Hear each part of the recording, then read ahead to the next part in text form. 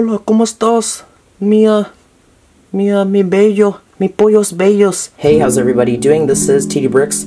I hope you are enjoying your morning or your evening or whatever time of the day you're watching this video. So today I'm going to be teaching you how to make this LEGO kayak. It took me several tries to get this the way I wanted to. It fits any LEGO minifigure that you wish. However, you do kind of have to decapitate it. Actually, no, decapitating is cutting the head off. Whatever the term is for cutting off the legs of somebody, you're going to hear me talking plenty more in this video, so I might as well not waste all my breath. Let's get right into this video.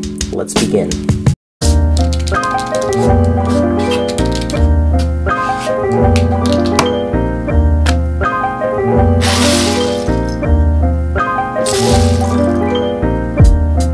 So I'm going to take this thing apart just to let you know before I demonstrate this. Do not do this at home. And there we go. So to begin, you will need a 2x2 plate. Crap, it will not focus.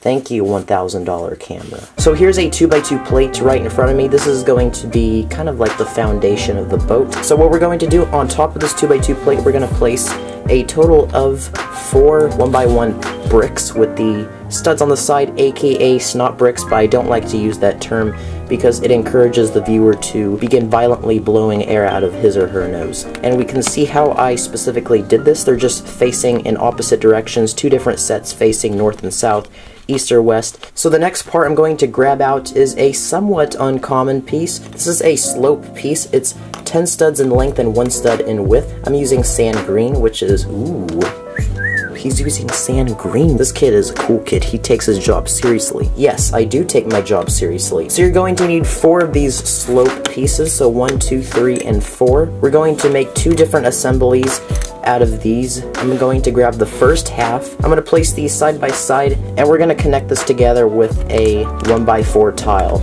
And this is what the side of the boat's going to be made out of. Now I'm going to set these 2 assemblies to the side.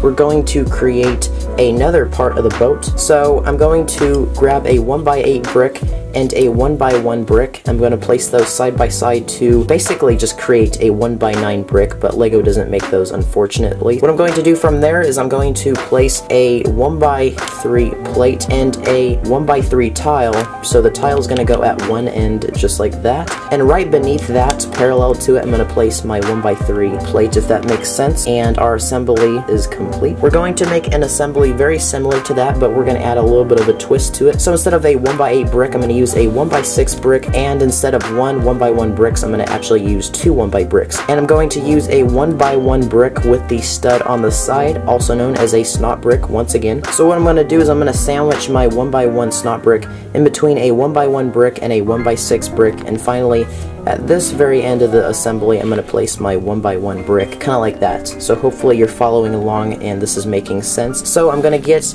a 1x3 plate and a 1x3 tile, just connect things together a little bit better, and on the bottom I'm going to place my plate. So on this exposed stud right here, I'm going to place a 2x2 disc. So in my case, I'm using a transparent orange 2x2 disc piece. So we're going to place it on just like that. And we've got a nearly identical assembly to this one right here. So now I think it's about time that we tie things together. So what I'm going to do is I'm going to pick and choose any one of these 2 assemblies here. I'm just going to pick this one because I think this one looks cooler. So this one, I'm going to connect these 2 identical assemblies onto each other. So I'm going to connect this together. Now we have our boat partially complete. You can kind of see how things are coming together already. I'm going to get my other assembly, the first assembly that we worked on in this video, and I'm going to place it on just like that. And that also gives us some more space to connect the second half of our boat. We just have a few final features that we're going to add. So we're going to place a 1x2 plate on this side here, the side nearest to the 2x2 disc, and on this other exposed side, we're going to place a 2x2 tile, as you can see I have here.